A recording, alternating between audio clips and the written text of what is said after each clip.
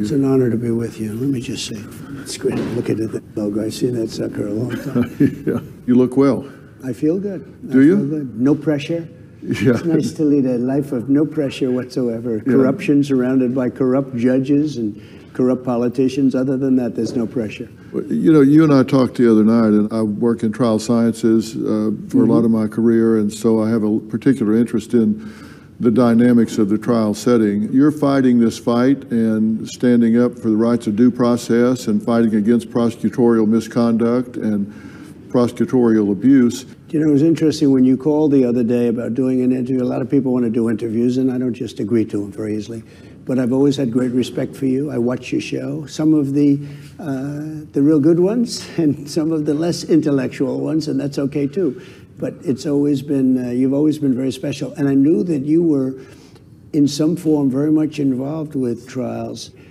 And I found it to be very interesting that you would take this up. It's a very important thing. Well, I wanted to, and I know that there was some news coming out of Georgia today, there was some news coming out of Florida today, that they're stepping back from this. And very good news. I called for the other day, and I don't know if you saw it, but on Merritt Street Media, where I now do my show, I called for President Biden to stop all of this now. And of course, a lot of people said, oh, he can't stop it, it's a state case. Well, okay, that's an explanation for stupid people, but for people that understand how this works behind the scenes and all, I say the same thing. They need to stop this. They need to stop pursuing you. Since you started your campaign in 2015 to run for office, there have been so many attempts to get you off the board even before you started your campaign. Then once you were in office, 2 impeachment opportunities, they changed the rules to try to make it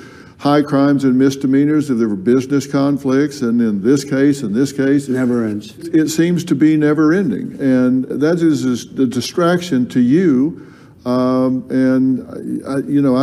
really wonder how that affects you. What do you say to yourself about that? Because it seems to never be ending. It's a never-ending thing. There's a term that I know you've heard many times. It's called Trump derangement syndrome, and nobody's ever seen anything like it. In one way, we drive them totally crazy because we're doing the right thing. You wonder, why would somebody want to have open borders where people are coming in from jails, prisons, where they're coming in from mental institutions, and as you know better than anyone else, they're coming in, they're releasing the people all over the world, not just South America, from mental institutions and jails and prisons, and they're terrorists coming in by the thousands. They're pouring into our country. And who would allow this? You know, it's common sense, not a conservative thing. If they would devote that same skill and talent to making America great again, it would really be a wonderful thing. But in the meantime, we're beating them. You know, you mentioned I got impeached twice, and I won twice very easily, very quickly. We had great support from the Republican Party.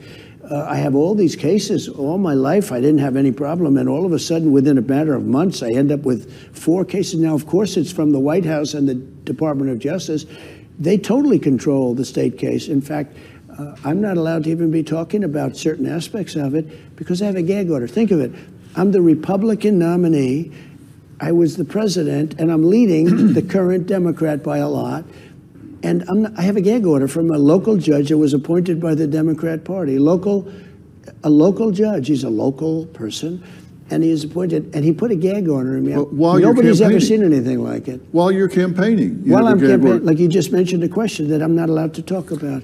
Right. Can you imagine? I'm the Republican nominee, and I'm not allowed to talk because a local judge from New York, appointed by Democrats, said I can't talk about it. It's so unfair. And then he gives a jury charge. Nobody's ever heard of a charge like this. He gave instructions to the jury. And by the way, the jury happened to be in a location that was almost no Republicans. You understand that? Yeah, it's 87-13 in the last 2 elections, Republican. And I know you can't talk about it. I'm not under a gag order. I do know that the number 3 person in the Department of Justice took a pay cut and went down in stature to go to a state job and become one of the lead prosecutors in this case. But yet they say, hey, Dr. Phil, why are you saying that that President Biden needs to stop all of this? It's the state case. That's exactly why I'm saying it. Don't be naive, people. Understand that there's a power play going on It's here. controlled by the White House and the DOJ, 100%. You know, Gerard Baker wrote in Wall Street Journal today, and I'm paraphrasing, but he said, what do we say to those people that are rejoicing over reducing law to the status of a weapon in the hands of the dominant political power? Because that's what's happening right now. It's become a weapon, and that's not what it's intended for. That's not what we need to be doing. I mean, let's let the people decide these, right? That's right. That was a very good statement in the Wall Street Journal. I read that this morning, and it's so true. I mean, it's so accurate. They've weaponized to a level. They are trying to affect the election by demeaning, hurting in any form. And by the way, I think after the election, the hatred's great enough that they'll go, but with much less enthusiasm. This is about November 5th, which I think is going to be the most important day in the history of our country. If we don't turn this around, we're not going to have a country left anymore. Well, we're a country of laws, right? I mean, and that's what's made us so orderly. That's what's allowed us to progress forward. And there's something that are called hornbook laws or black letter law that is just, these things are just been around so long. And these were violated in your case, one right after the other. For example, you don't let someone that has been charged in the same case as someone else, and they made a plea deal and said, okay, I'm guilty of doing this because they were intimidated into doing it. The lawyer in your case, we don't even need to speak his name, he bartered around out from under 65 years, looking at 65 years of imprisonment down to 3 years and 2 years on this case and a tax case. So went from 65 years down to 5 years in exchange for giving them testimony against you. That's not supposed to come in, but it did. Pecker making a deal, a non-prosecution agreement. That's not supposed to come in, but it did. That got into the jury box. They got to hear all of that.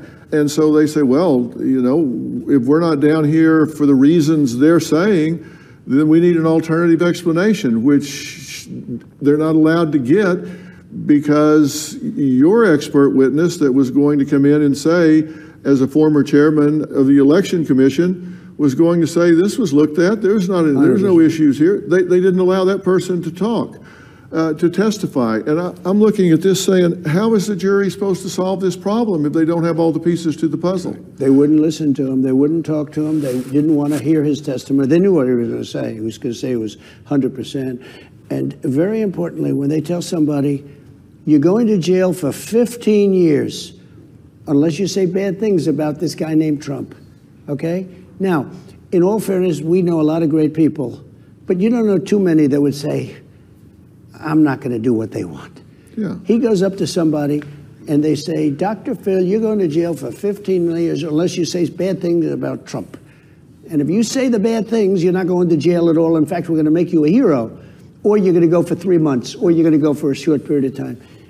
How many people are there that say, you know, I'm not going to do that? There have been people. Yeah, that's right. And those are, in my opinion, these are great people. What they've done to people that work for me is incredible. Yeah. Incredible. The threats, the taking of a gentleman who's been with me for years and telling me he's going to jail for 15 years unless they say, and he went back to jail a second time. I guess they didn't want him to testify. I don't know what happened exactly, but the threats that they made to this man, they've destroyed his life. These are fascists. You know, these are really bad people, Phil. But who's going to do it? You're going to jail for 15 years, or you're going to go for 30 days or 40 days, or you're going to go for no time, but you have to say bad things about Trump. Yeah, and that's intimidation. And some of these people, you look at their age, you look at their health, and for some of it could be a death sentence. And so they make a deal, and that's what I talk about. That's what I mean when I say prosecutorial abuse. Did anyone ever approach you and try to get you to make a deal, drop out of the race, make a deal here, we'll leave you alone? No, they didn't, but I believe they would. If I would have offered that up, I think they know me well enough. I really do. But, if I didn't run, as an example, I would have never had any of these lawsuits. How about I get prosecuted on a person that I have no idea who she is. I have no idea who she is. I have to pay $91 million. And that judge was just as bad, just as corrupt, a corrupt judge. I have to pay $91 million to a woman. I have no idea who she is. She wrote a book and she made a statement in the book. And you know that case. That case is a disaster. And then but I have no idea who she is. And they said I did things. These people are corrupt and in some cases incompetent, but it's such an honor to have somebody like you see it and see it so clearly. And I knew that, I mean, I remember that years ago you were helping Oprah out and she was sued and it was having a big impact on her. Mad cow. And I thought it was great. And you know, Oprah used to really like me. She was here many times. Yeah. She loved my key lime pie. We have key lime pie and she loved a lot of things about Mar-a-Lago. Yeah. And Roger King, as you know. Yeah, we were here for the funeral for Roger King. Correct, a long time ago. It's the only funeral we've ever had at Mar-a-Lago. I said, maybe we can do a new business here. Yeah. We'll operate as a funeral parlor. But it was one of the most beautiful funerals in the ballroom behind us. And he was a great guy. And Oprah's terrific. But once I announced I was running and I said, we have to have strong borders, we have to have this, we have to have that, we've sort of lost contact, as the expression goes. But I remember when you were very much involved in helping Oprah. Well, that's what I'm saying. It's been time and time again. And you know, that was another black letter law that you just don't do. The judge tells you, okay, you can testify, but I'm going to allow them to ask you about this person that you now owe $91 million. I'm going to allow them to ask you about this other case. I'm going to allow them to ask you about 10 contempt citations that I've given you. I'm going to allow them to ask about all that stuff. What does any of that have to do with the matters at hand? And the answer is zero. That gets into the jury box if you take the witness stand. Again, that is black letter law. You can't let in unrelated things that have more prejudicial impact than probative nature. That just doesn't happen, but it happened 1, 2, 3 things right in a row, right. And that gets into the jury box. If you testify, they'll be able to ask you about all these different things. And by the way, if you say one thing if you say it was a beautiful day, as I remember it, and it was raining out, we're going to indict you for perjury. Yeah, yeah. And I'll tell you what, I have a lot of lawyers that are friends and this and that. I had probably 25 guys over the course of a couple of months say, whatever you do, don't testify, because you'll say something that's a little bit off and you will be indicted for lying, for perjury. These are evil people. These are sick, evil people. Oh, I would have thrown myself in front of your car to keep you from testifying. No, I know. I wanted to so badly. And by the way, I would have loved to have testified about those things because it was so corrupt and so horrible. But he wouldn't have allowed me to answer the questions properly. No. And so I would have loved to have testified. I wanted to. I'm telling you, they had to hold me back. But every lawyer that came, they'd always start to say, by the way, I'm a friend of yours, don't testify. And they saw what he was doing.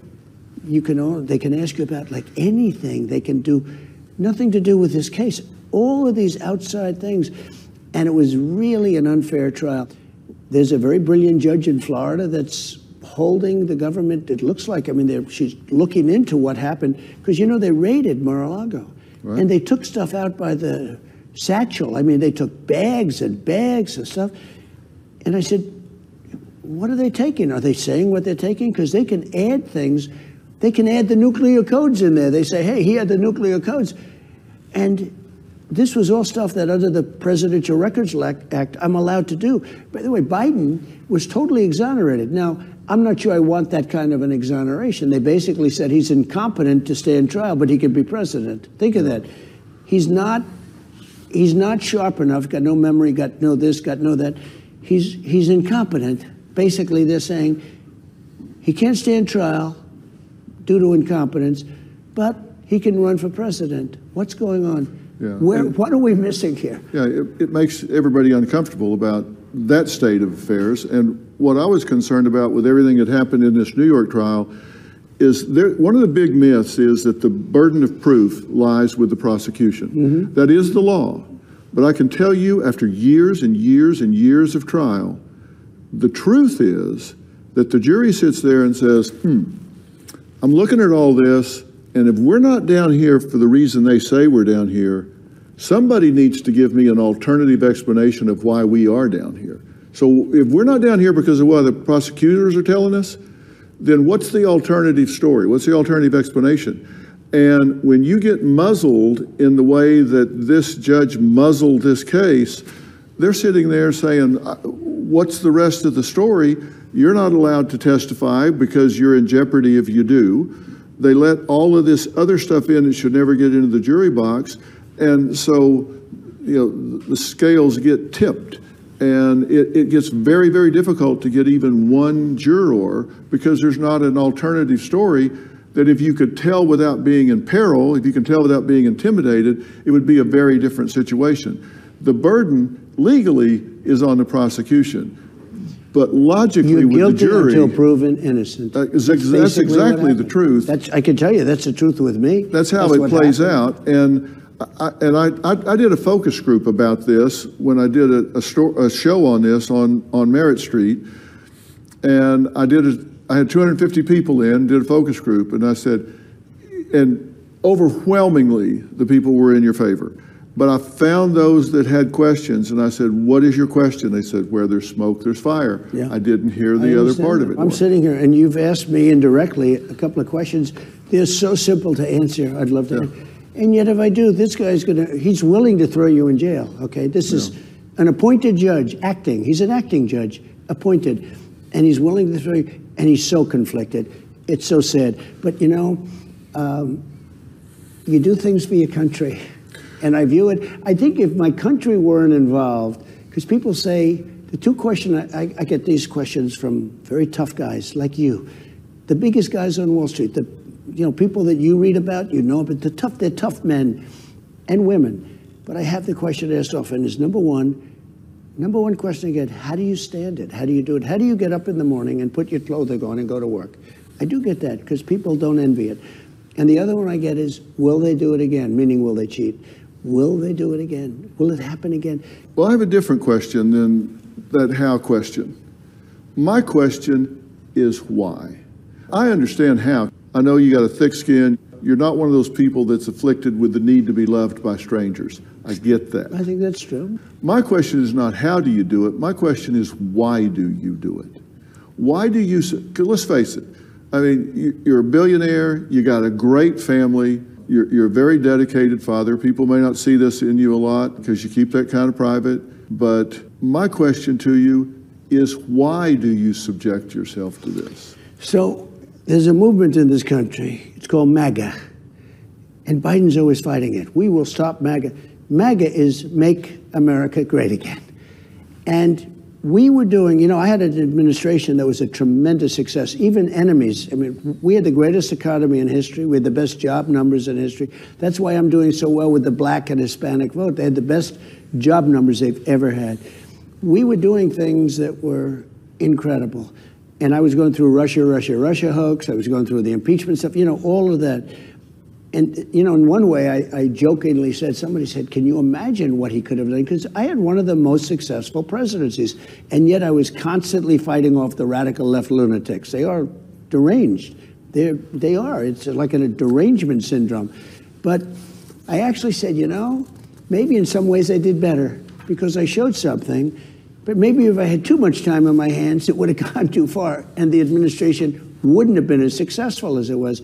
When you look at our job numbers, I rebuilt the military, largest tax cuts ever. Largest tax cuts, bigger than the Reagan tax cuts. But higher largest revenue. Regulation cuts ever. I'm staying with my why question because look at this.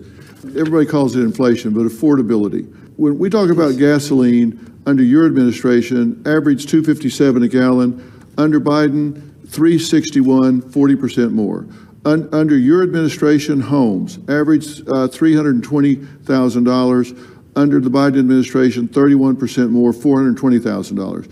Under your administration, interest rates, 3.8 average.